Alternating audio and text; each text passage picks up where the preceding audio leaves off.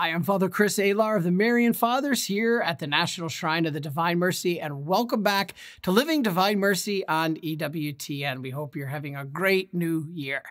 Now, let's continue with our discussion we began at the beginning of this year about the 7 deadly sins and the corresponding virtues to overcome them. Today, we talk about anger. But it may be confusing because in the Bible, Jesus seems to first condemn anger, but then he appears to get angry himself. So how do we explain this?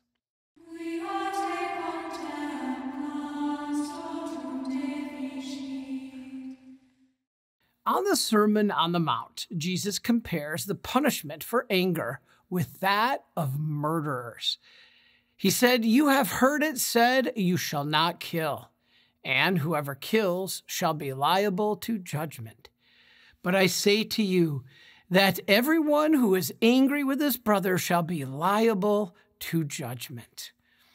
Yet, in Jerusalem, Jesus seems later to be quite angry at the Pharisees, saying, "Woe to you, scribes and Pharisees, hypocrites! You travel over land and sea to win a single convert, and when you have succeeded, you make them twice as much a child of hell as you are." Wow, so what are we to make of this apparent contradiction? Well, the answer is in the Catechism of the Catholic Church. Paragraph 1767 tells us that as a passion, anger itself is neither good nor evil, surprisingly. Then in paragraph 2302, it says that anger can even be noble if it is directed toward maintaining justice and correcting vice. It can be a passionate desire to set things right in the face of evil. Noble anger is not about getting even with a person, but about protecting one's own good, the good of the community, and even the good of the person who hurt us. This seems to be the kind of anger Jesus has against the Pharisees. Out of great love for them, he warns them of the deadly path that they are on if they keep rejecting him. And this is why St. Paul says that anger itself can be virtuous and not necessarily sinful. He says in Ephesians 4, "Be angry, but do not sin. Do not let the sun go down on your anger and give no opportunity to the devil." Remember, when Jesus flipped the tables in the temple, he wasn't angry that people were selling animals for sacrifice. That was part of the Jewish faith. It was because the money changers were cheating the people. So being angry about the right things and in the right way, he had to get their attention, is actually virtuous, as we said.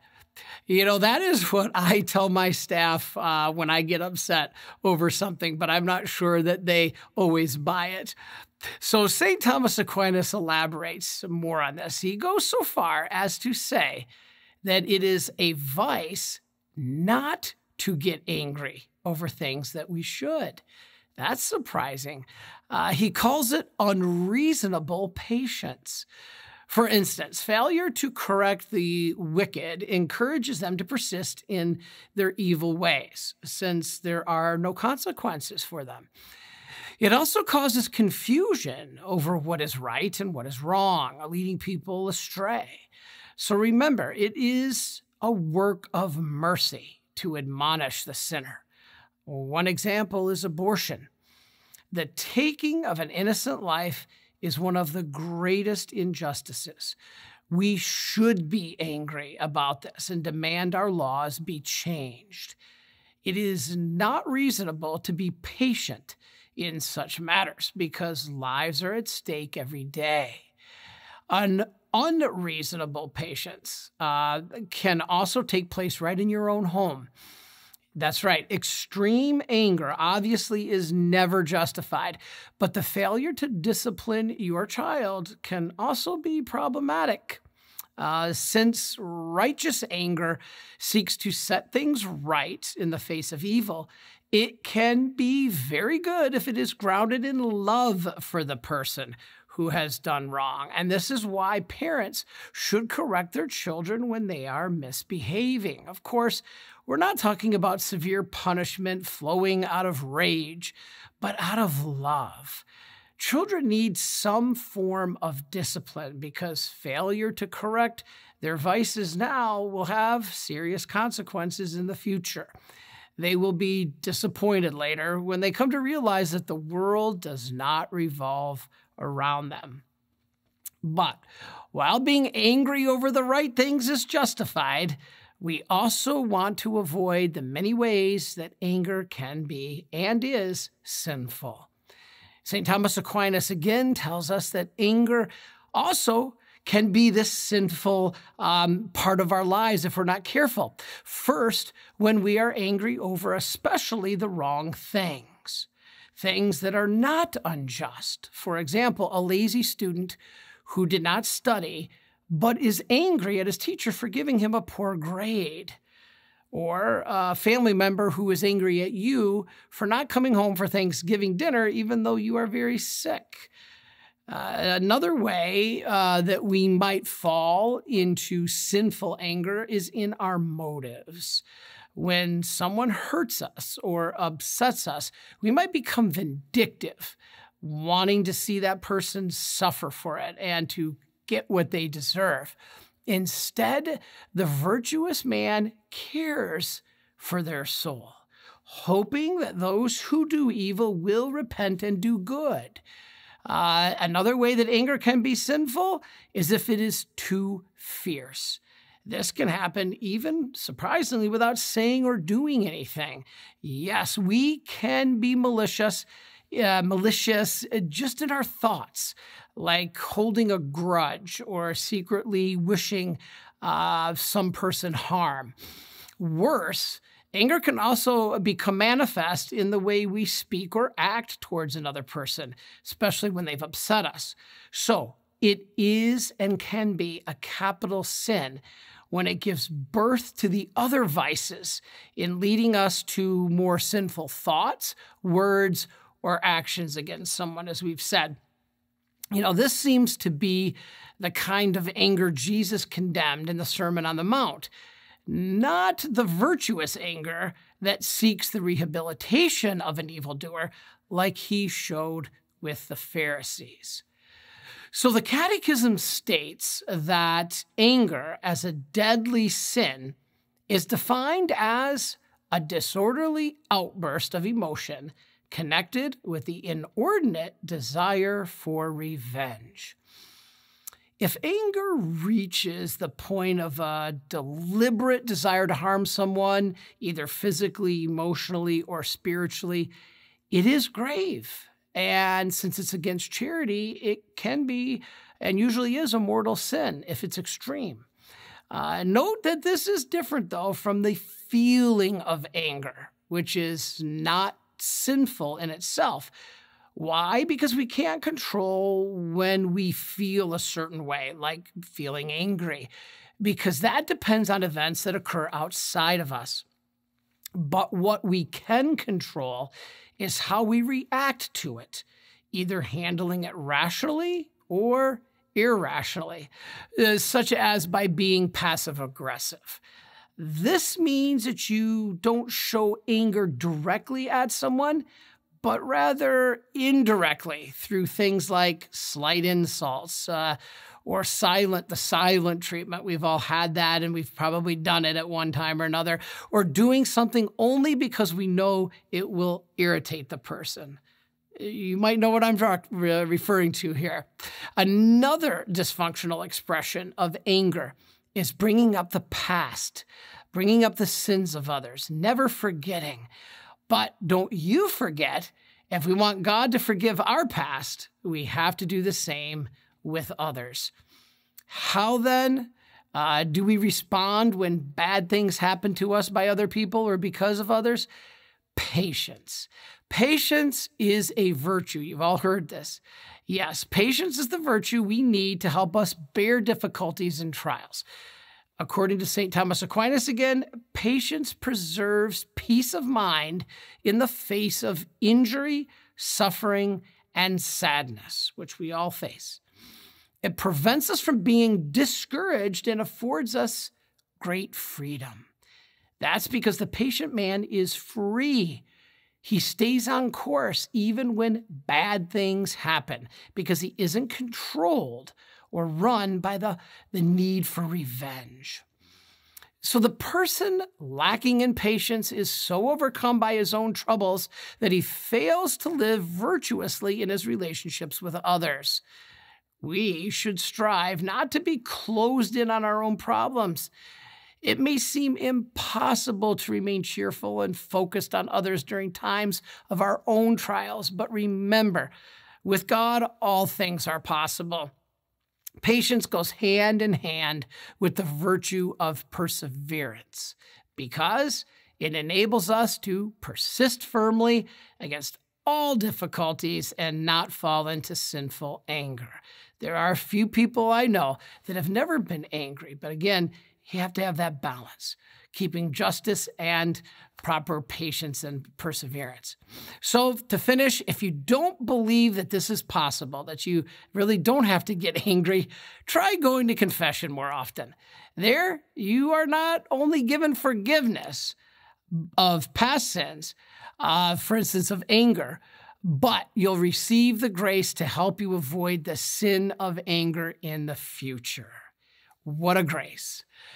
Now, let's hear the story of Nancy Salerno as she discusses quite an amazing spiritual journey. She didn't want children. Then something happened which could have caused many people to be angry with God. Instead, it ended up being a tremendous gift in the person by the name of Nick.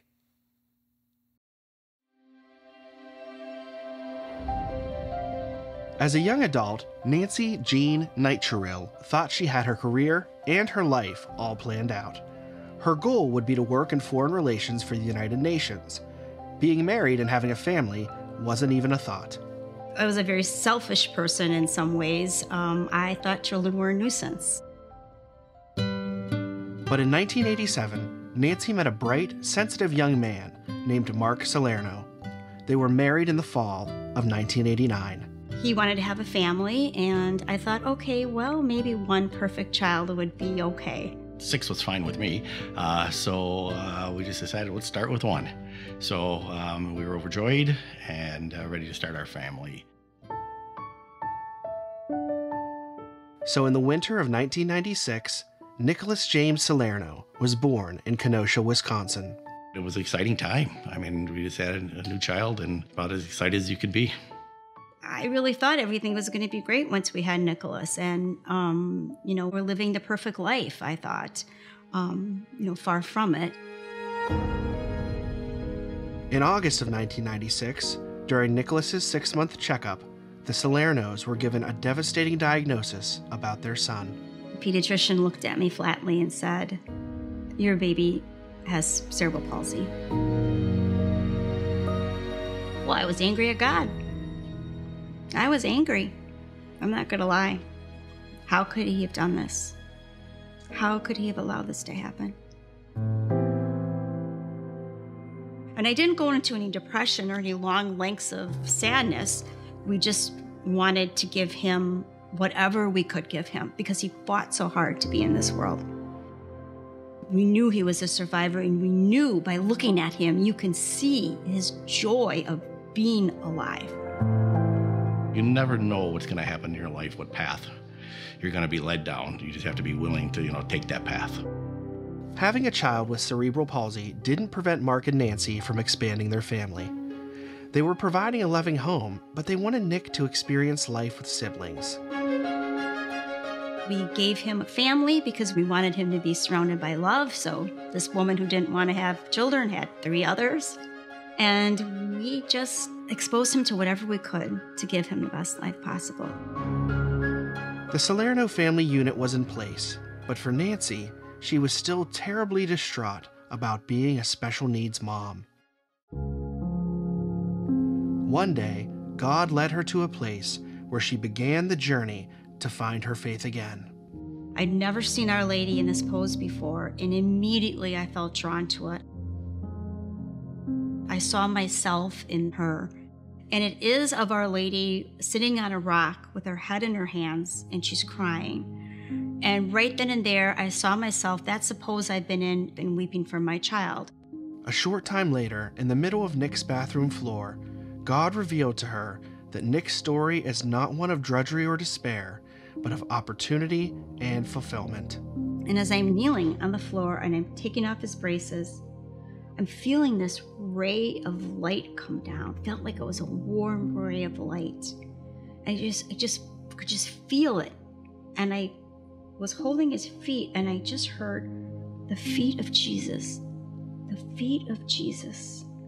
You are the caretaker of Jesus's messenger. Nancy's awakening helped her to finally understand her purpose, to help Nick live his life to the fullest, faith included. Nick's favorite time to spend with our Lord is just right in front of the crucifix, where he has his conversations. And nothing brings more joy to Nick than seeing our Lord. The crucifix is so important to him. So many people are struggling and suffering in their lives. My God, I am sorry for my sins with all my heart. But seeing someone like Nick carrying his cross daily and being faithful to Jesus, that's an inspiration for my own faith, personal faith.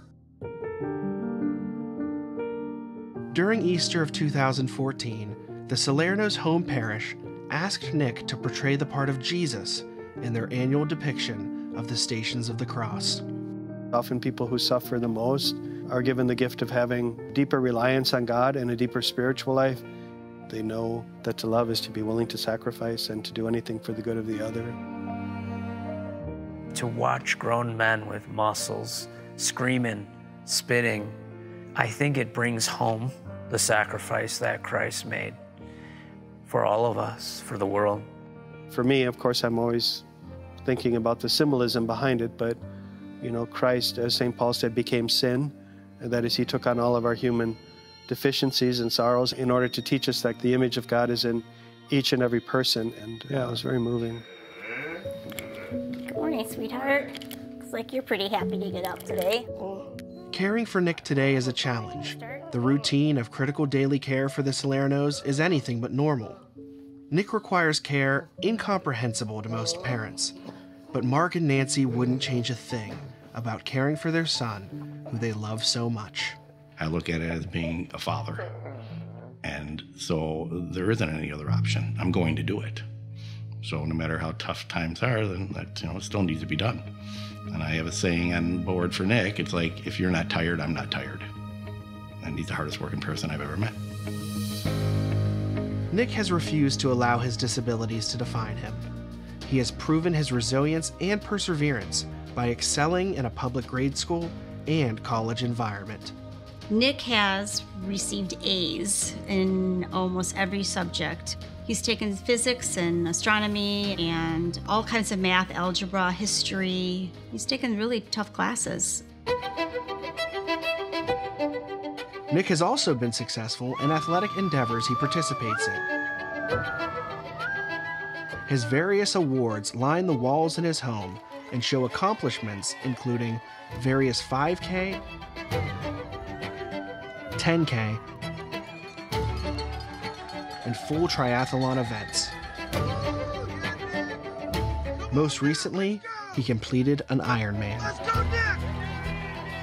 Just watching the spectators on the side watch when Nick went by on his bike, or when they were doing a run, or even during a swim, you could hear people cheering and like how unbelievable this is. So it was an unbelievable experience. Nick has taught me what's important in life, and it makes me try to be a better person. It makes me try to do the best I can every day. So it makes me never want to give up on anything. It's been the greatest blessing of my life to be Nick's mom and the mother of his siblings. His birth has brought me closer to Jesus in so many ways and closer to the Blessed Mother. I look at Nicholas as a gift, and it's a challenge, but I always thought that we were going to be teaching Nicholas, and Nick's been teaching us. I get to be the caretaker of God's messenger on this earth. It is a great privilege. It is a great joy. It is my life's purpose.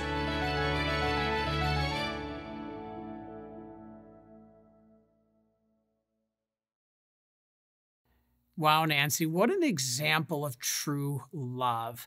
You know, I have always said that I don't even have to know the parents personally of a special needs child to know how special they are themselves. That is because God never would have entrusted you with such a special gift like Nick had he known that you wouldn't embrace it. God bless you and bless Nick. Now, let's go to some of our pilgrims who come here on Eden Hill, and as they tell us what they understand about anger.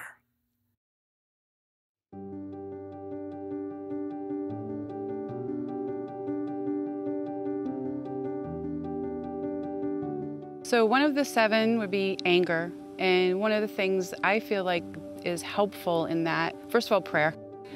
And when you're tempted to feel that way, is to do the opposite of what you initially want to do. Maybe say something uncharitable, is to just do the opposite of that and be patient and kind.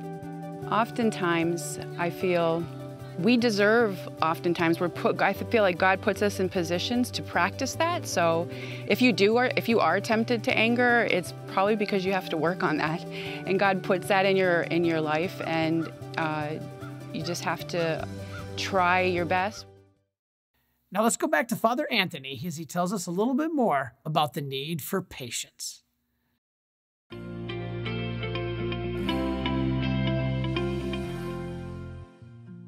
Hi, I'm Father Anthony Gramlich for the Marians of the Immaculate Conception. Many people will ask, how do I become more patient? Well, patience is part of fortitude. It's to help us to endure sufferings in life, inconveniences in life. It's to help us to overcome obstacles. Patience is one of those virtues that if we ask for patience, don't be surprised that you may be put in a situation to exercise patience. So I'm thinking of, you ask for patience and then all of a sudden you're in a traffic jam and you got all these cars going slow, and so you have to display patience at that moment. And we need to ask the good Lord for that gift of patience to help us to overcome ourselves, to overcome impatience, to overcome complaining about certain things, and to ask the good Lord to help us to be patient, to be meek, not to murmur, not to complain, but to accept every suffering that the good Lord sends us for our purification and sanctification. So don't be surprised if the next time you ask for patience, you may be stuck in traffic, you may have someone annoy you, but that's the Lord who's trying to bring out that virtue in our lives.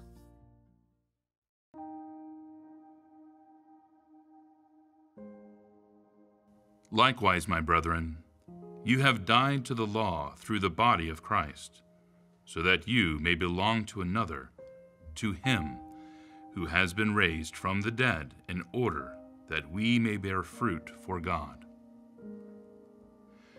St. Paul sums up the human predicament by saying, I do not do the good I want, but the evil I do not want is what I do. We generally want to do what we know is right and good, but our fears, passions, impatience, and self-centeredness all too often seem to grip us and get in the way. We can try to blame our moral failures on others, but we are responsible for our own faults in the end. St. Paul does not despair in the face of human failures, because he sees them in the light of God's mercy. We do not have to earn God's transforming love. Instead, we need to welcome it. with open, penitent, and faithful hearts.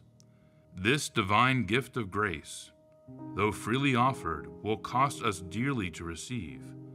Only a heart willing to let go of its selfish delusions and stubborn pride will have room for the Lord to enter.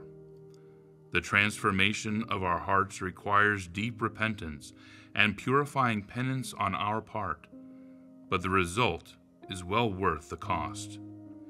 In the end, we can say with St. Paul, "Thanks be to God, who gives us the victory through our Lord Jesus Christ."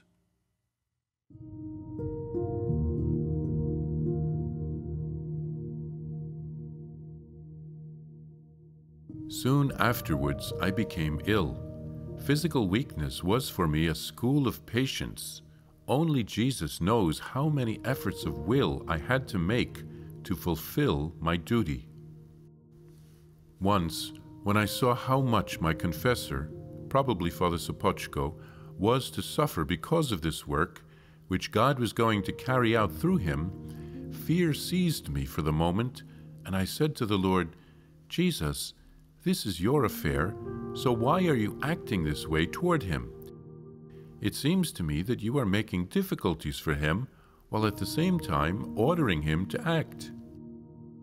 Write that by day and by night my gaze is fixed upon him, and I permit these adversities in order to increase his merit. I do not reward for good results, but for the patience and hardship undergone for my sake." Well, thank you, everybody, for joining us this week on understanding anger and how to overcome it with patience. And join us next week as we continue our discussions on the 7 deadly sins, where we'll talk about greed and how to overcome that of the 7 deadly sins. So until then, may Almighty God bless you in the name of the Father, and of the Son, and of the Holy Spirit. Amen.